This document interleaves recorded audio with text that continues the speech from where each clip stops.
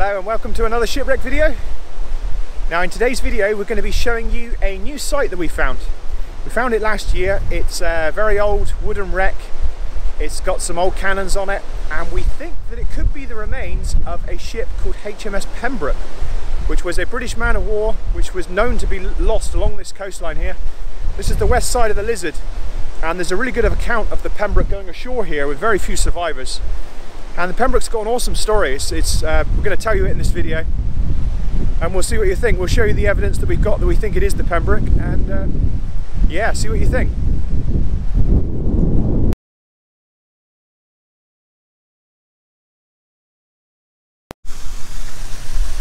Okay, so we're all loaded up.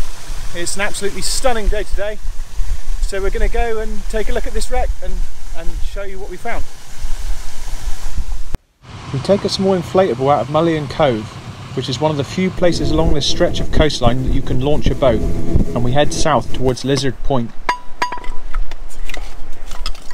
We enter the water and begin to search to re-find the cannons that we'd seen on a previous dive. The seabed in this area is made up of steep high-sided gullies that are covered in kelp, and it's notoriously hard ground to cover searching for shipwreck remains. Luckily, we know this area well, so we are soon back on the wreck site, which is comprised of a number of iron guns, varying in size, and many are well camouflaged against the surrounding rocks.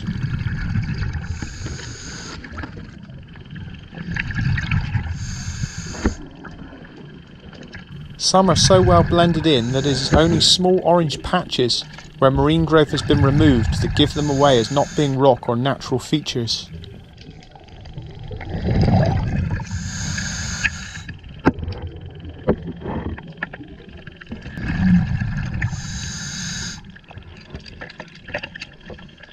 Some of the cannon are so worn away that the barrel in the centre is now exposed, and it becomes slightly more obvious what they once were.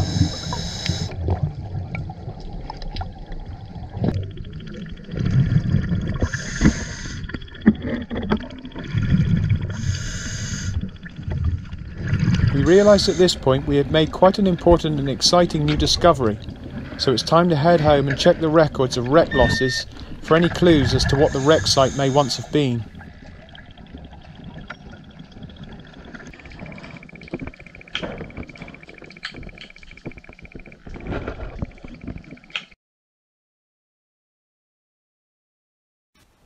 The British man-of-war ship Pembroke was a fifth-rate warship of 356 tons that was patrolling the Channel in February 1693.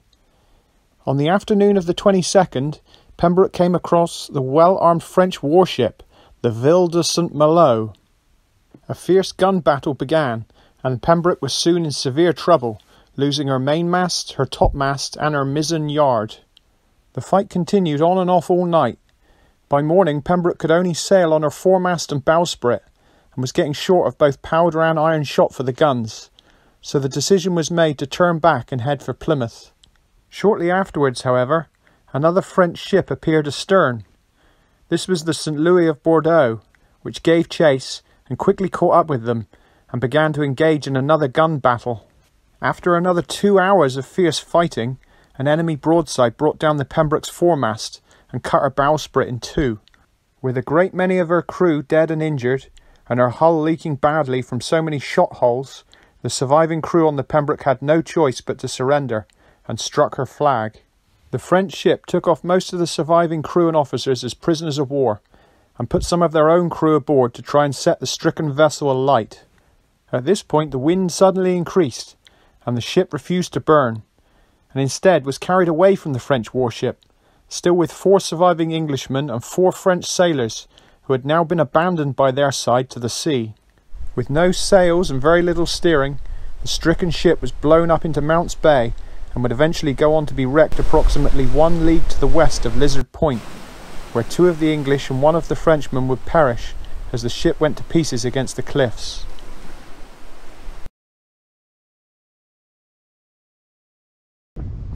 We decided the site may be of real significance, and so reported it to Historic England, who in turn sent a team from Wessex Archaeology to investigate. Wessex Archaeology are the designated contractors to investigate new sites, which may turn out to be of national significance to UK maritime history, and I was lucky enough to be asked along as part of the team. Diving now under HSE legislation, we once again enter the water and temporarily mark the site with a down line, attaching it to one of the cannons central to the site. The entire area is then cleaned of kelp. This kelp will soon regrow, but removing it for now will help greatly in mapping the site and recording the layout of artefacts which rest on the seabed below.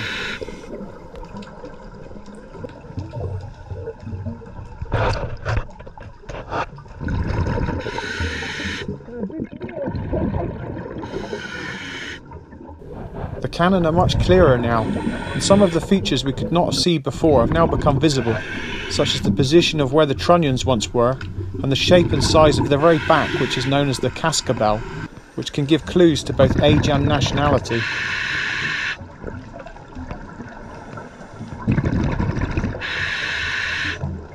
The next job was to measure the guns, both the length, widths and size of the bore, which we can compare to known examples of other cannon to give an idea of how heavy these guns once were.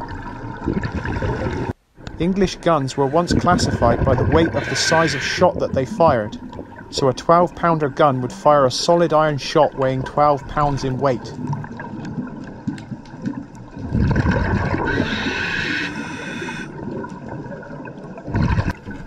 Interestingly, on the site there were 3 different sized guns recorded. This would be unusual for an armed merchant ship, and much more typical to that of a warship. The dive is soon over, and it's time to look at all of the evidence that we've accumulated over the last few days diving.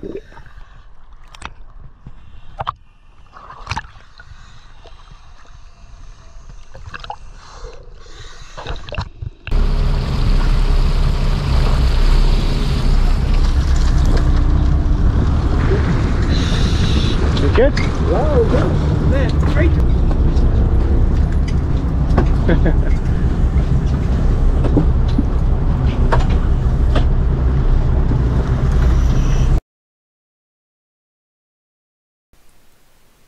Okay, so it's time to have a look now at some of the artefacts which we found on this new wreck site. I'm going to start off with these lead sounding weights. So these were used to put over the side of the ship to see how deep the water was. And yeah, there's 2 different sizes of them, and they're good things to find. These usually tell you that not many divers have visited the site before you, so it's good to find these, but these aren't actually that useful for dating the site. These things have been used for hundreds of years, pretty much the same design, so they don't really tell us a huge amount other than not many people have been here. So there's those 2 different sizes of them, different weights, and then we've got this nice little lead panel. Put that a bit closer. You can see there's this really interesting kind of etching on it that's been put into it. We don't really know what this is for. It's some kind of decorative panel for something, whether or not it was inlet in maybe a box or something like that. I don't really know. There's no date or markings or any writing or anything on it. So again, interesting, but not really that useful for dating. But what we did find on the wreck, which is useful, is this little silver buckle. Now these are really good because there's a known set of these that changed over time, so we can compare this to known examples and we can get an accurate date off this. Now I've sent this to experts and they come back with it being almost exactly the right time era of the Pembroke, so that is an absolute brilliant find. We don't know if it's a shoe buckle or a belt buckle, but yeah, that's a really cool buckle. And then there's also down there amongst all those rocks, there's these little lead fastenings. Now I don't actually know what these are. They're like little lead tacks, and I found these on wrecks before. Whether or not they're maybe sail weights or maybe they held leather together or something like that.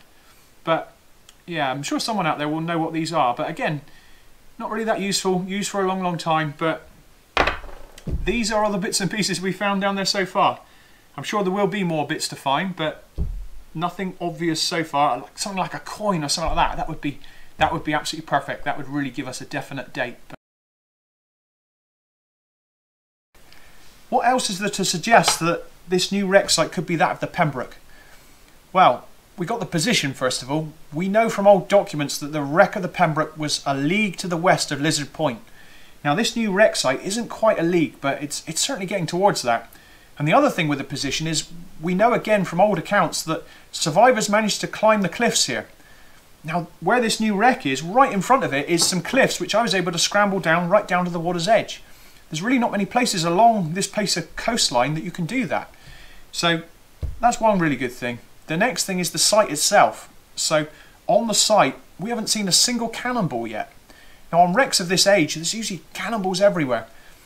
We know that the Pembroke ran out of cannonballs, or almost ran out of them, so that could suggest that it's the wreck. It could be of course that people have salvaged them, or divers have picked them up, but with these bits and pieces lying just there, I'm not so sure. The last thing is the number of cannons. Now there's 3 different size guns there. That's unusual for, say, an armed merchant ship. 3 size guns usually indicates it being a warship. All these bits indicate that it's the right age and the right place for it being the Pembroke, but we still just haven't found that one thing yet which definitely identifies it as being it. So thanks for watching today's video. We still don't actually know if it is 100% the Pembroke or not. There's a lot of evidence to suggest that it is.